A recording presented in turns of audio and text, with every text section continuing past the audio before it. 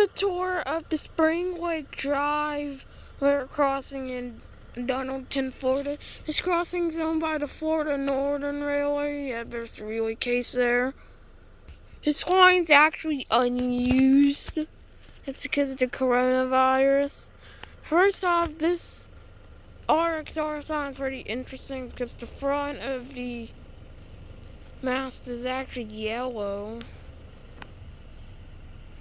Here's our Progress Rail bases, Westline skate mix, Westline side mounted bells, and then Westline Haze LED lights.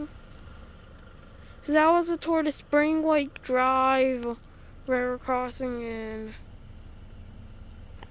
Dunnellon, Florida. Over and out.